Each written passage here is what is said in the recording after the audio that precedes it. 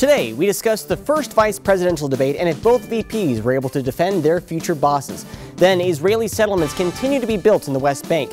Though legal, Palestinians still call upon complete withdrawal from their, quote, native land. And finally, Nevada's marijuana legalization ballot question leaves a lot of voters feeling worried and some feeling high. 4 UNLV panelists are with us today to hash it all out. Thank you for joining us. This is The Scramble.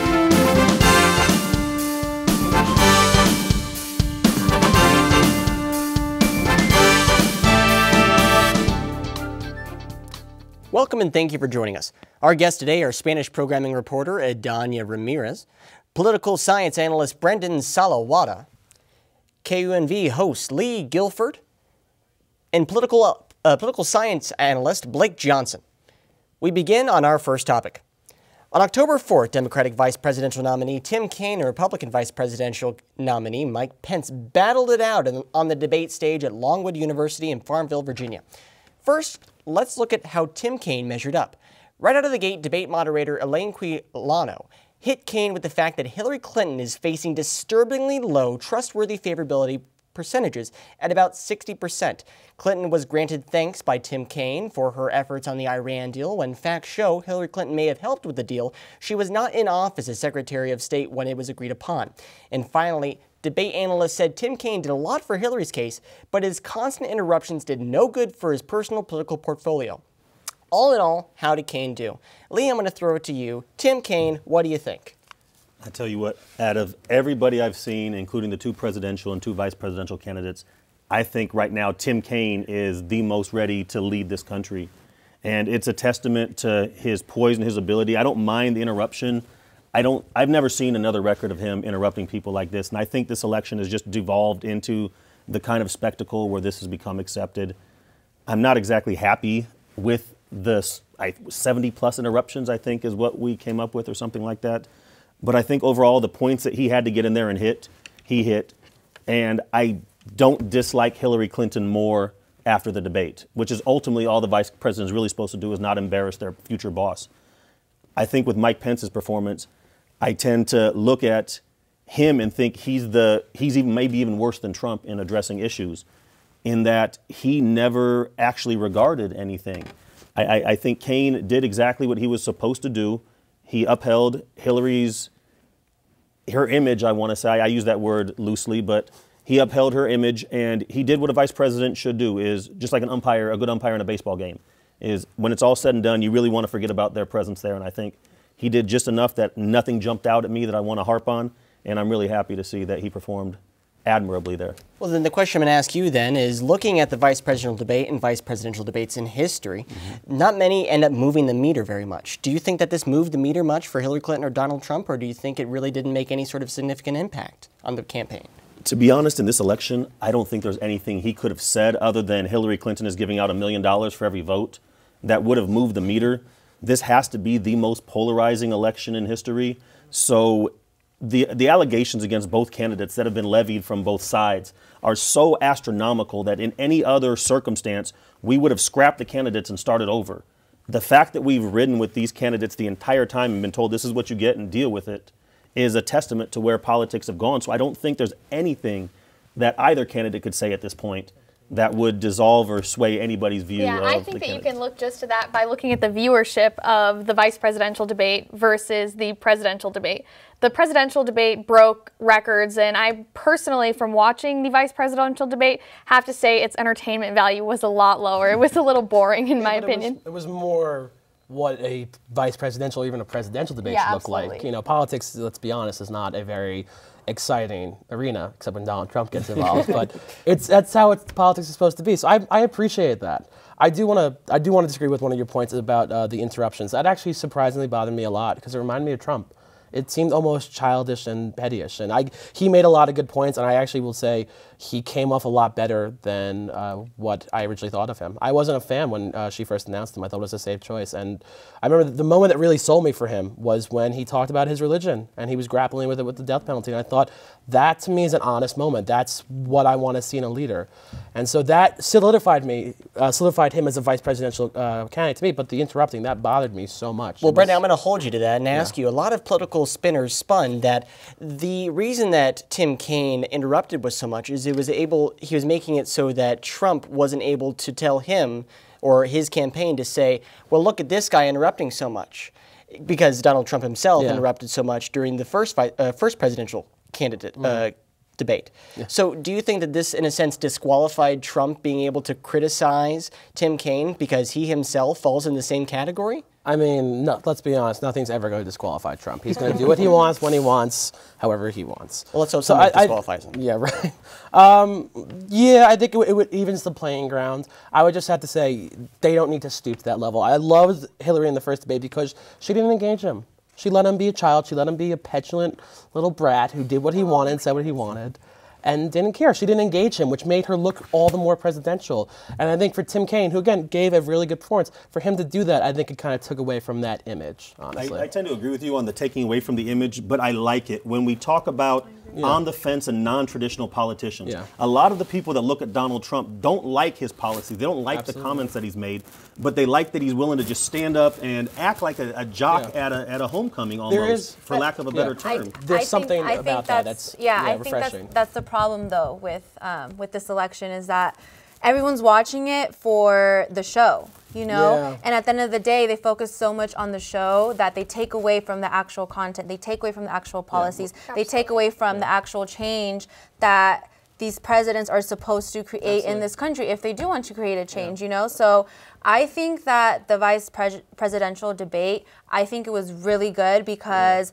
they actually did not focus so much on the cattiness, and they actually talked about the issues. So I think watching the debate, I got to have an understanding of the stance of the presidential candidates a little bit more than just watching the presidential debate. I want you to respond, Blake, to that. There was a lot of content, and I really liked that as well, especially policy-wise. I thought there was a lot of content, and I thought they were pretty evenly matched as far as credentials goes. They both have very similar backgrounds. Both have been married 31 years. Both of them have children in the military. Both of them have a lot of experience. So it was evenly matched in that regard. And I think we have to look at what the goals of each candidate were. So for Clinton's vice presidential nominee, Kaine, he needed to really work on humanizing their campaign, and I think that was a big goal. And with him interrupting and trying to be so candid, that was his goal, and I really don't think it played off well. I was very impressed with Pence's, and if you just put them head to head, I felt Pence performed a lot better. He had a lot more poise. In fact, if I may use the word demeanor, it might have been a little bit better than Kaine's. But what I didn't think that Pence did was do what he needed to do, which was back up Trump, because every time that the moderator would bring up something that Trump had said or had done and asked Pence to address it, Pence was amazing at skirting right around the question. He would just go right over it, and he didn't really address any of those big things. So although I think Pence did a better job at debating than Kaine, I think Trump was the loser in the vice presidential debate. Speaking of Pence, let's move on to Mike Pence formally. Pence's first mistake at the debate was thinking the wrong university, saying Norwood instead of Longwood, which gave some locals second thought. Kaine leveled at Pence the facts that Trump has called Mexicans rapists and criminals, called women slobs, pigs, dogs, and disgusting. He said an Indian-born federal judge is unqualified to hear federal lawsuits because his parents were Mexican. He said John McCain is not a war hero because he was captured. And he said African Americans are living in hell. Pence's response to Kaine was, quote, if Donald Trump had said all the things you said in the way you said them, he wouldn't have a fraction of the insults Hillary Clinton has leveled, end quote. But Trump literally said all of those things, and Pence didn't refute any of them. Did Pence defend Trump adequately? Idania, I'm going to throw this to you. Pence, how do you think he did? So I kind of have to agree with a little bit with what you had said earlier. So I actually think that he was very poised. I'm not a fan of him personally, and I'm definitely not a fan of Trump, but when it comes to kind of judging how they acted, how they took upon the debate, I have to say that I do think he was a little bit more poised. I think that, again, the fact that his opponent was attacking him a little bit more than he was, I was expecting completely the opposite, So I think that kind of threw me off a little bit, you know, that took me away from kind of going towards, you know, the Democratic side and kind of listening more to their policies instead of seeing how they acted, you know. So I think that gave Pence a positive boot, you know. When it comes to their policies, I don't agree with them at all, you know. I mean, I'm a Latina, you know, and they are very aggressive on attacking Latinas, Mexicans specifically. I'm Mexican American, and that's a huge issue that's going on in this debate, you know. So of course I'm not for them, for that party. But the fact that they kept on going back and forth, they would talk about something else and then they would go back to the whole Mexican issue. So it's kind of like, I feel like they're trying to create more controversy by focusing on the issue when at the end of the day, like, we know your stand on it. Why do we have to keep on going to it? It's just making, I think reality, it's just making the Latino community be more mad to create more controversy, to create more protests, you know, because Trump's whole thing, though, that's how he started his campaign, which is that Mexicans that are coming here that Mexico is sending, which they aren't, they're all rapists and they're criminals and we should deport all of them. And it's, you know, it's one of the many deplorable things he said, but that's literally the crux of his entire campaign, is Mexicans are rapists, we're building the wall, it's going to be great. But, let's get to a critique here that was made by Pence. He said, although he said those things, the way in which he said them was the main qualifying factor to them being illegitimate or wrong or immoral. Do you feel like that defense is inadequate defense for Trump? It doesn't, because first off, at many times during the debate, he said that Trump never even said those things, which is just completely untrue. And regardless of how he said them in a way that was offensive, and the core of those messages were offensive.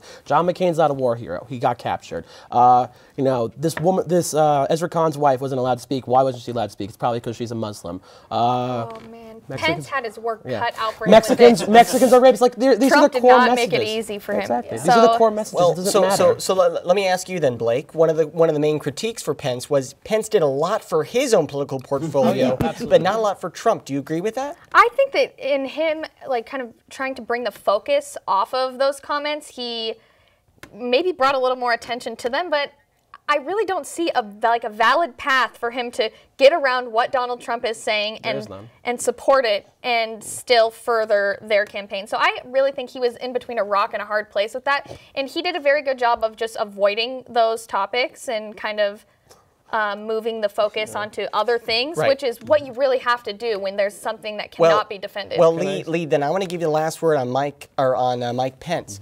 What do you think? How did he do? It's an interesting situation in that I don't know that he necessarily promoted his own campaign, but like you said, I don't envy the work that he had cut out for him. No. Donald Trump has given more sound bites in this campaign for the sole purpose of isolating the Latino vote. And they did that to rally the conservative vote. And it's a Tea Party tactic that we saw in 12 and in 14, sweep the country and really rally a lot of voters and get people active. So I can't...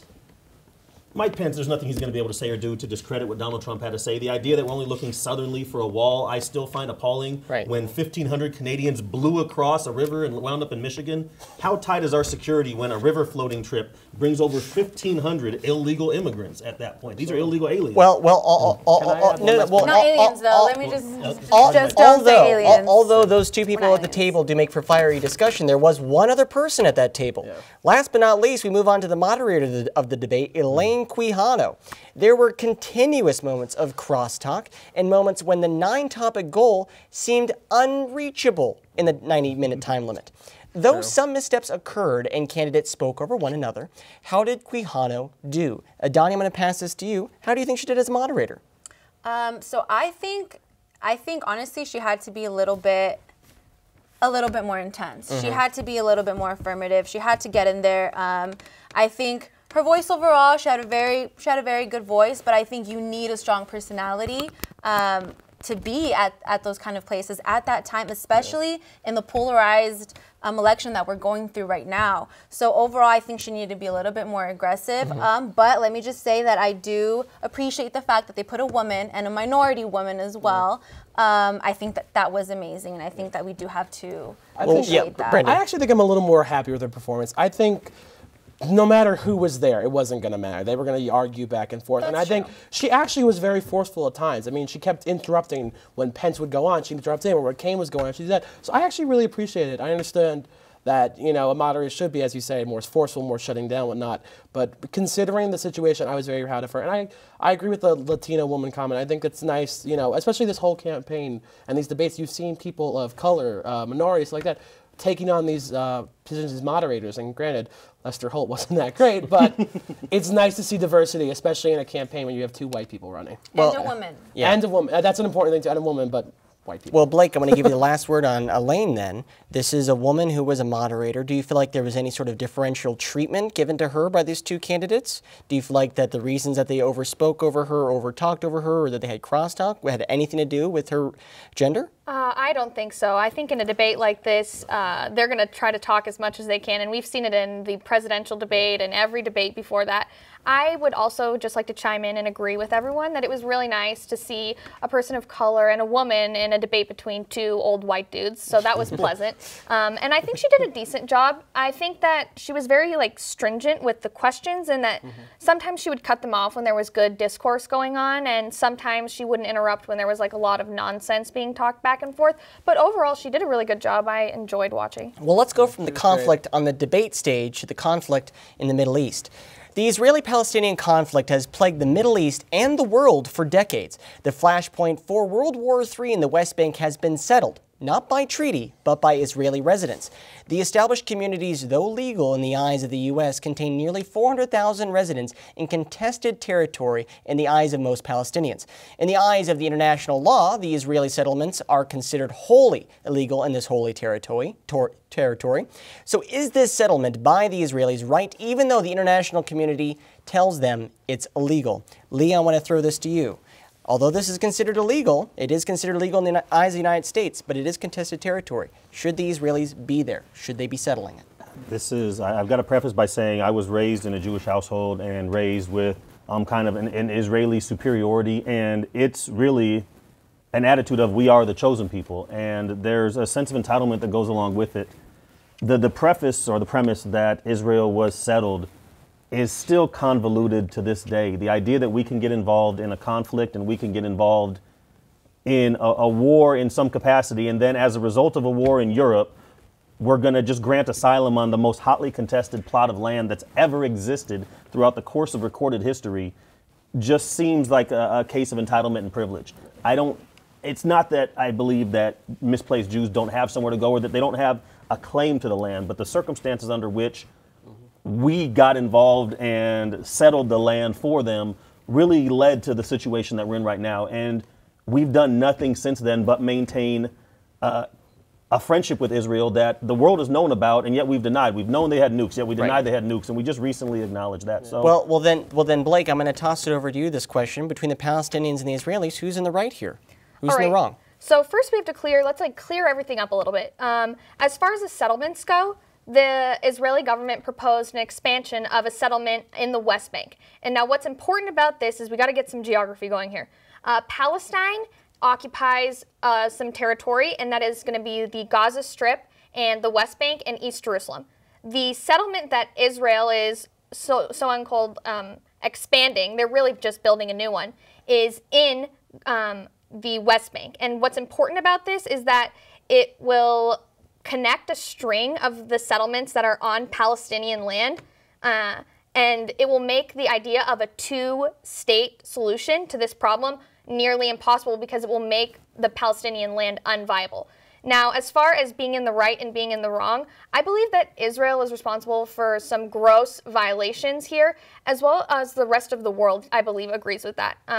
I think that they are basically occupying Palestine, which should be its own country, but instead Israel continues to expand into it and put restrictions on it and make it extremely difficult for Palestine to gain its own sovereignty. And that's the part I have the biggest issue with there, is the restrictions they place on citizens, because it reminds me a lot of the civil rights era that we saw here in America. Even after slavery was ended in 1800s, we still had another 100 years where people could go here, could use this water fountain, couldn't use that water fountain. Exactly my point. Thank you. Can I actually add a point? So go ahead, I Brenden. am also of Jewish descent. My grandparents were ethnically Jewish, so I have a stake in this too.